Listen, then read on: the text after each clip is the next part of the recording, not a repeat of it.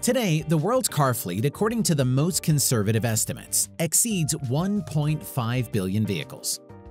At the same time, the total number of electric vehicles is only 0.7% of the mentioned indicator. The paradox is that electric cars appeared earlier than vehicles with an internal combustion engine. However, the lack of critically important technology in the 1840s did not allow the potential of such vehicles to be unleashed. As a result, the market went entirely to ICE-powered cars. Times are changing, and right now, electric cars are successfully expanding into the vastness of the transport industry. Welcome to Innovative Techs. Learn why Norway is leading the way in electric vehicle sales as well as leading the electric passenger car revolution.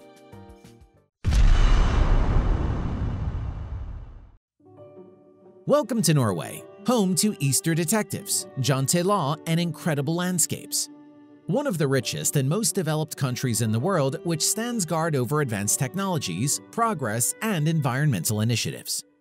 This small state, home to about 5 million people, sets the trend in many areas of human activity, as its GDP per capita is higher than in the USA, Canada, and Japan. Not surprisingly, Norway is one of the locomotives of the electric revolution in the transport sector. Even petroleum, which is the foundation of the economy, did not prevent the achievement of such outstanding results. Norway is among the top 10 countries that are the largest exporters of black gold in the world. But all this does not prevent local residents from being sensitive to nature and actively contributing to the development of a carbon-neutral economy. Norwegians began to look closely at electric cars back in the mid-70s. This period is now referred to as the concept phase, referring to the emergence of prototypes on the local market and the introduction of government programs aimed at developing advanced electric motors. During that time, there was a serious interest in alternative fuel cars arose in Norway. In the 70s, the cost of registering a vehicle was comparable to the price of the car itself. Buyers of electric cars were freed from the need to pay the mentioned fee and additional concessions such as free parking and tax cuts for corporate vehicles, which were only increased public interest.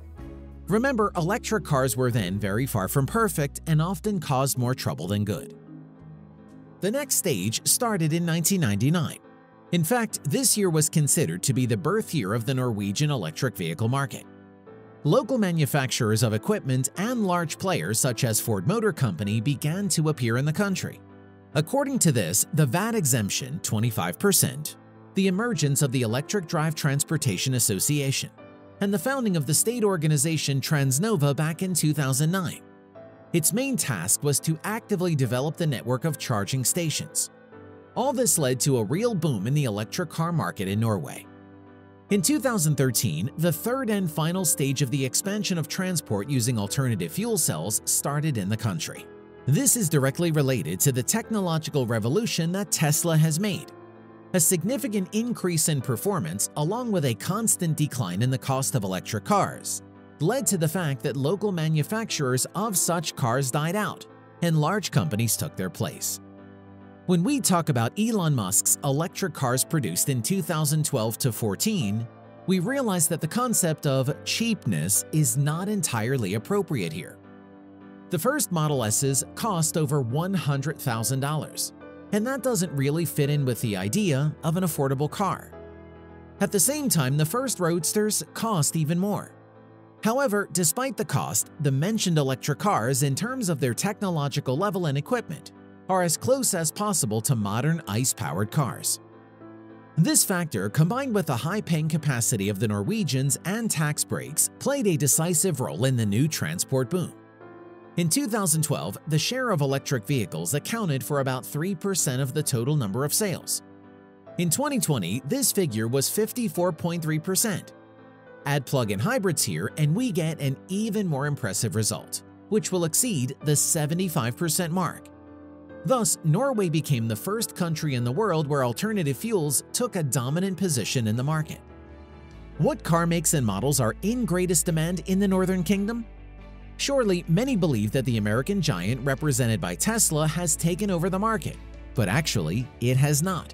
For instance, last year the sports crossover Audi e-tron became the most popular car among electric cars. The Tesla Model 3 came in second, followed by cars such as the Volkswagen ID.3 and Nissan Leaf. Another popular car in Norway is the hybrid version of the Volkswagen Golf, which is in great demand here.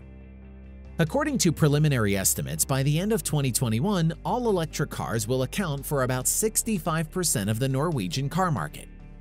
This is a phenomenal indicator that demonstrates the commitment of the local population, and importantly, the authorities, to a rapid transition to transport with alternative energy sources. By 2025, the country is eager to completely abandon the purchase of ICE cars, replacing them with electric cars, plug-in hybrids, and hydrogen fuel cell cars. Here, it is necessary to note, once again, the long-term subsidization of the innovative type of transport by the Norwegian leadership. Tax and administrative concessions, which began to appear back in the 70s, survived and significantly increased. All this together made buying and owning a car with an internal combustion engine in Norway much more expensive than buying and maintaining an electric car. While the country wants to give up most of the benefits over time, the point of no return for internal combustion engines seems to have passed. The citizens of this kingdom do adore electric cars and enjoy using them. The secret to the success of electric vehicles in Norway is simple: the high purchasing power of the population, commitment to sustainable modes of transport, and a relatively small car market. Besides, Norwegians truly strive to achieve unity with nature and contribute to a brighter future for planet Earth. It is for this reason that there is no doubt that the Northern Kingdom will not only be able to completely abandon the purchase of new cars with internal combustion engines by 2025, but also receive the status of a carbon-neutral state in 2030. Completely transferring the economy to new rails. Which electric car do you prefer?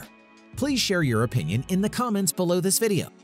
Do not forget to subscribe to the channel and press thumbs up if you like the video. You're on the Innovative Techs. See you soon. Take care.